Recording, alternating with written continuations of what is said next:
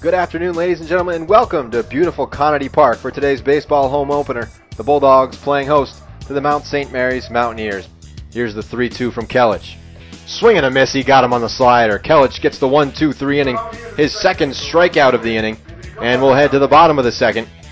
Here's the pitch, Mullen's on the move. High, throw down to second base, is not in time and it's into center field. Mullen thought about going to third base, but he'll stay put at second, a stolen base. The 2-1.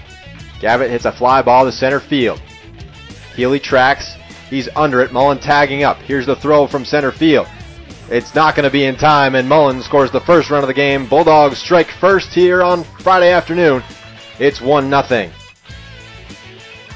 Line drive right off of Nickerson at the mound. It's going to bounce all the way into left field. Muscatello around to score, and the Bulldogs take a 2-0 lead. 1-2 the count to not. Here's the pitch. Breaking ball called strike 3. Kelich gets out number 2 on a big strikeout. Payoff pitch from Campbell. Mountford sends a line drive into right center field. It's going to get down for a base hit. Clare waved around third. He's going to score. Wren will stay at second, and the Bulldogs are on top 3-0.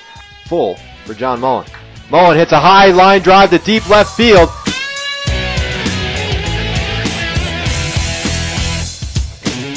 And Mullen clears the bases. A big double for number 41, John Mullen. It's 6-0 Bulldogs here in the fourth inning. Kelich readies with the payoff pitch.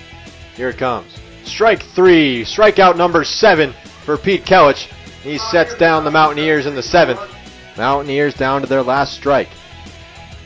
Michaud gets the sign from Gavitt. Here's the 0-2 pitch. Another curveball. Swing and a miss. Strike 3. Bulldogs win. Michaud strikes out 2 of the last 3, and the Bulldogs win their home opener 6-0 over Mount St. Mary's today here at Connedy Park.